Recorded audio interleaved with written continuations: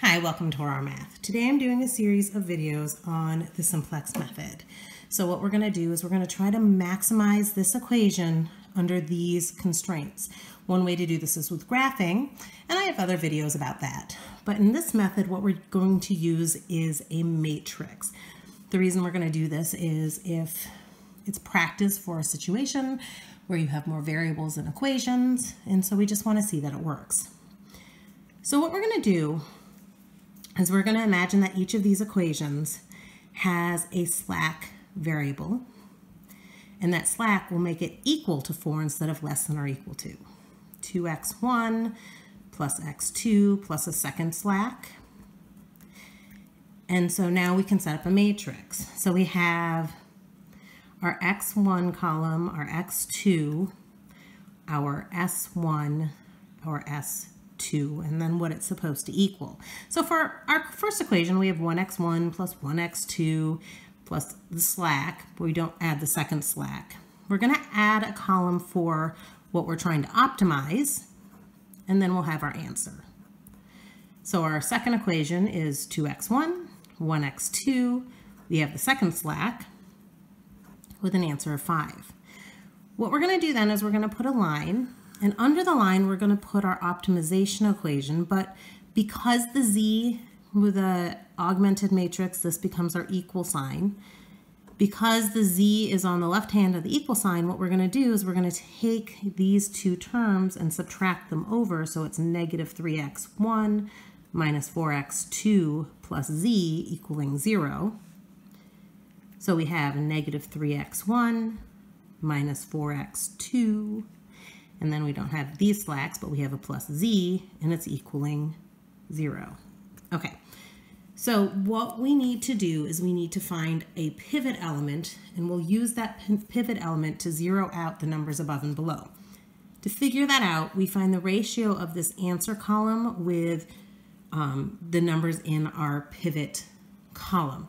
So the pivot column is found by finding the biggest negative, so negative 4. And so we take 4 divided by 1, 5 divided by 1, the ones come from here. The smallest number indicates our pivot element. Okay, so we're going to use this 1 to zero out the next two rows. So what I'm going to do is I'm going to take row 2 and subtract row 1, and that's going to replace my row 2. The reason I'm doing 2 minus 1 is because 2 minus 1 is 0, 5 minus 4 is 1. Sorry, 2 minus 1 is 1. I'll have more positives. So if I have row 2, that's 2, 1, 0, 1, 0, 5. Minus row 1 is negative 1, negative 1, negative 1, 0, 0, negative 4. So we get a 1, 0, negative 1, 1, 0, 1. Okay, now to eliminate this 4, I'm going to do 4 times row 1 plus row 3 and replace row 3 with that. So 4 times row 1 is going to be 4, 4, 4, 0, 0, 16. And then row 3 is negative 3, negative 4, 0, 0, 1, 0. When we add down, we get 1, 0, 4, 0, 1, 16. So if we put this all together, the first row didn't change. So we still, sorry about that. So my first row didn't change. So when I rewrite my first row, I'm going to rewrite the exact same first row. So the 1, 1, 1, 0, 0, 4. I'll even give my labels. X sub 1, X sub 2, S sub 1, S sub 2, and Z. Okay. Then I'm going to replace row 2 with what I got for row 2 right here. 1, 0, negative 1, 1, 0, 1. And I'll replace row 3 with what I got here. 1, 0, 4, 0, 1, 16. All right, so I put this line in for my equal sign. I put this line in because below the line is what we're solving.